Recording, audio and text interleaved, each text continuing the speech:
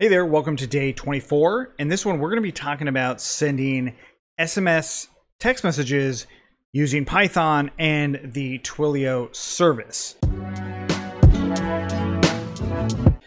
Now, when we want to send text messages to our customers or our users, we need to do it in a way that's familiar to them, and that's simply sending a text message to their phone number using a phone number of our own. And that's what we'll be doing. Now, to actually get this going, it's not free like email can be, right? So you can't just sign up for a phone number and start sending things out. You actually have to register one through a proper service and proper channels to make sure that all the other phone numbers can, know about what that phone number is. And that's one of the reasons that we use Twilio. The other reason is actually sending SMS text messages. You would need to come up with an agreement with the phone service providers around the world to actually make these SMS text messages go through. So again, none of this stuff's free. Twilio makes it all simple and easy, as you'll see in just a moment. So the first thing we need to do is actually sign up for a Twilio account. Now, if you use this link right here, we will both get $10 after you create an account. I think you actually have to become a customer of theirs, and then we'll get a $10 credit each. You don't have to do that, of course. They will give you I think a $10 or $15 credit anyway for free to get this going. They're not sponsoring this. I just use their service all the time because it's one of the best, if not the best ways to send SMS text messages. So let's go ahead and get started. Now, first and foremost, I'm going to assume that you've been following along, and day 24 is not a whole lot different than any of the other days. The main thing for me is that I already created a Jupyter notebook to run the code that we want to run. And that Jupyter notebook is here. Okay, so I'm going to assume that you've already created an account on Twilio and you are ready to get your account keys. So when you log into Twilio, it's going to send you a text message to verify your account. So yeah, you need a real actual cell phone or a phone number that it can text message. Even another Twilio account works, but you definitely need something to verify that you have access to SMS messages. So what we need to do now is actually grab our account SID and our auth token. Now, this isn't actually the only way to work with the Twilio API. If we had a web application, something like Django or Flask or Fast API, we could actually use that to get authentication keys, but we don't have those things, so we're just going to be using these two keys right here. So let's go ahead and copy them and bring them into our notebook. Now, all of this stuff is on GitHub by the time you're watching this, so you can always download and clone this too. And what we want to do is actually set our credentials up. So I'm going to go ahead and do this by using the get pass argument here. Now, this is just a safe way to share and move around keys and account IDs and all that. I actually save it into my creds.json. So it's actually inside of there, and you would actually be able to see what that value is, which here, let me just show you what I mean by that. If I put in some fake values here, I use exclamation mark, cat, and then creds.json. They're showing my credentials there. I actually don't remember if cat works on Windows, but it definitely works on Mac. So since we have this file, I'm going to actually bring in my proper stuff here. So the SID and then the auth token. All right. So cool. Now I've got those things. Let's go ahead and install Twilio with pip install Twilio. Twilio actually has more things than just this, right? So you can use the Twilio command line interface as well, but I'm not going to do that. I don't need that for what we're doing here. Okay, so I'm going to comment that out because I don't need that to be ran again. And then I'm going to reload my credentials in here. So this one's really simple. So you can just say something like the Twilio SID and put it equal to an empty string. And then the Twilio secret, also to an empty string. And then we just want to, unpack what's inside of creds.json. This is for reusability, because now in the future, I don't actually need to reset my credentials.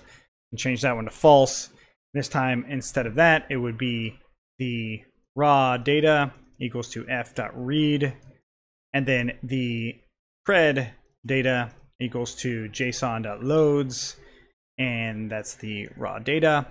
So I stored it in as JSON, and then the Twilio SID is equal to cred data.get Twilio SID, and the secret being the cred data.get that secret.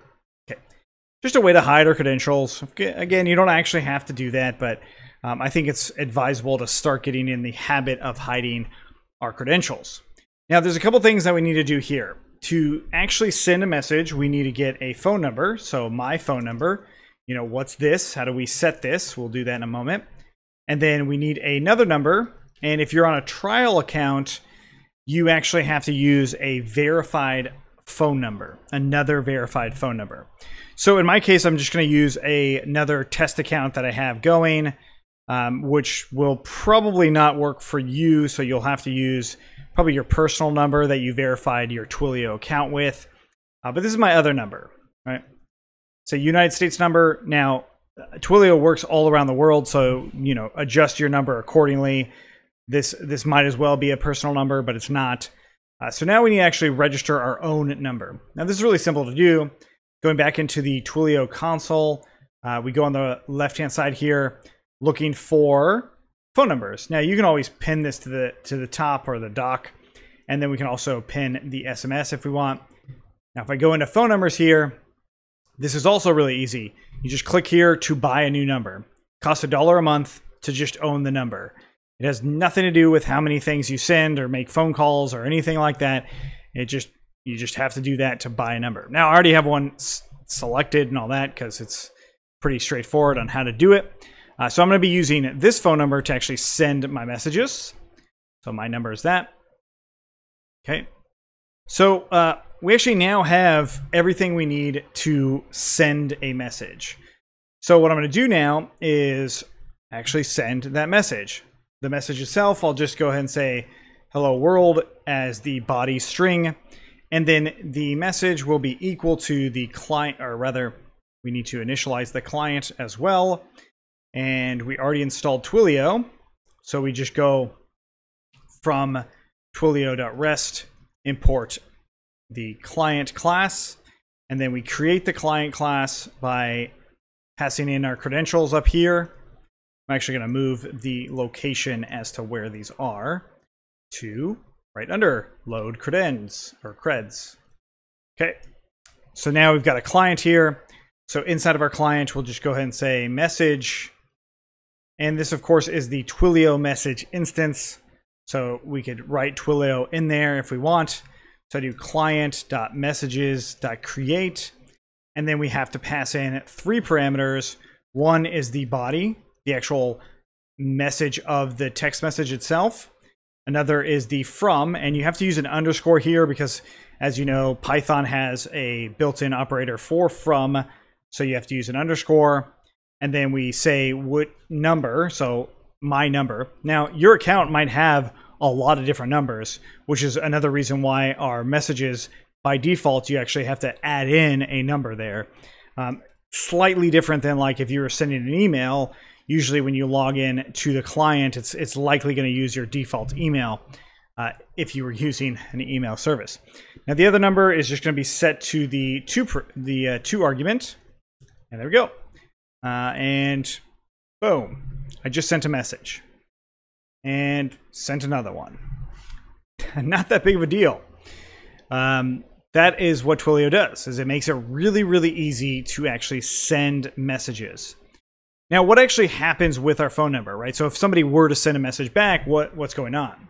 Well, if we go back into our numbers, so into phone numbers, and click that phone number, your active phone number, scroll down, and what you've got here are several different handlers, right? So voice and fax, we're not covering that.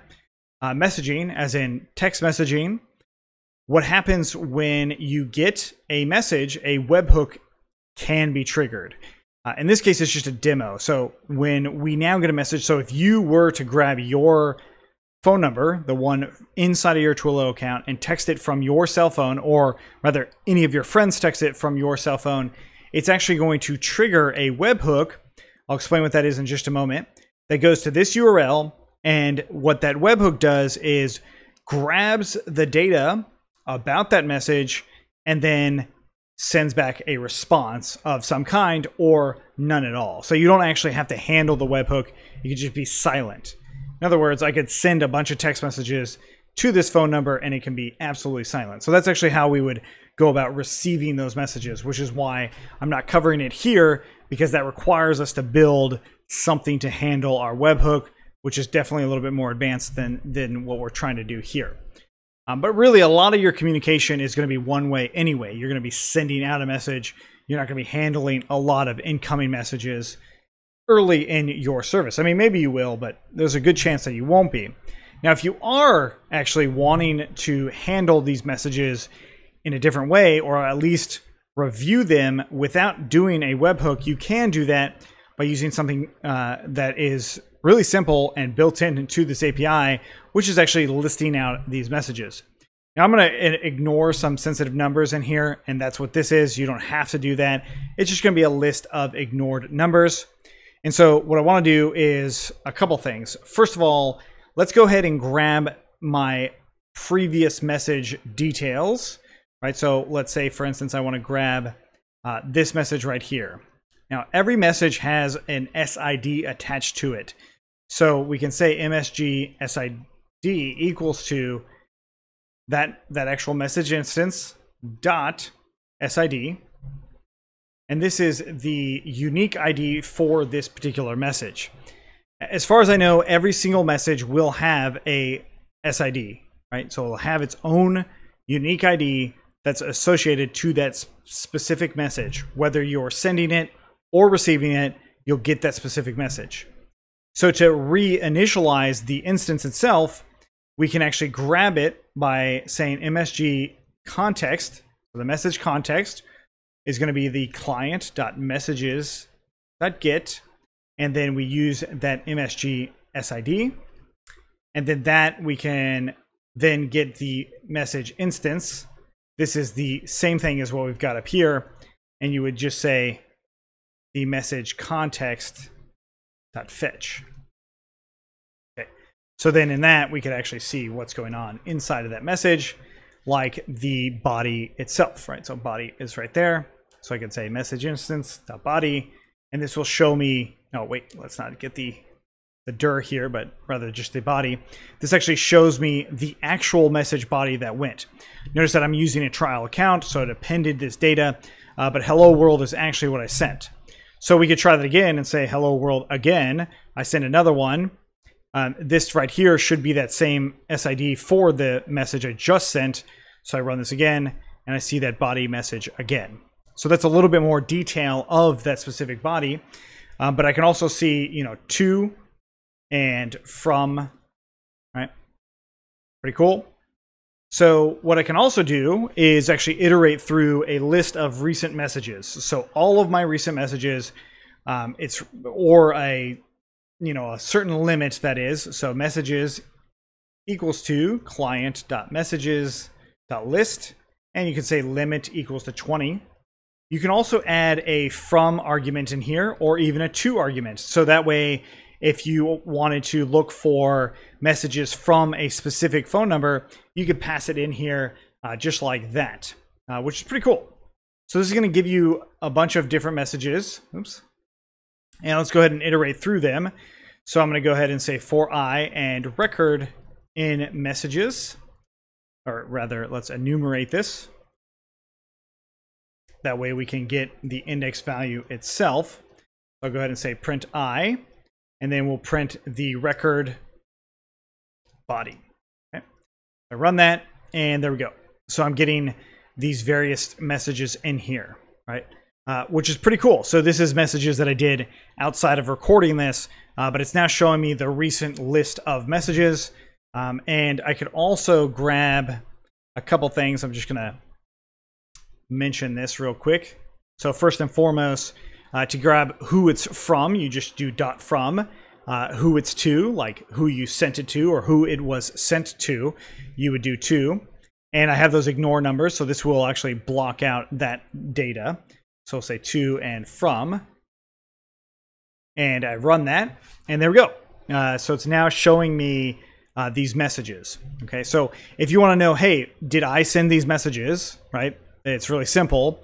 You're just going to go and say that if the from record is you, so from me equals to false, and then if the from equals to my number, then we'll say from me equals to true, and then I can print out from me. Okay, so again, true, true, true, true, right? So if I wanted it to not be from me, well, that's simple. I could also change the from here and put it to the other number. Now, I don't know if I actually have any messages from the other number, but we can try it. I do not, right? So I have no messages from the other number, so we can say, hey, that number is ghosting me. I have never been able to use them.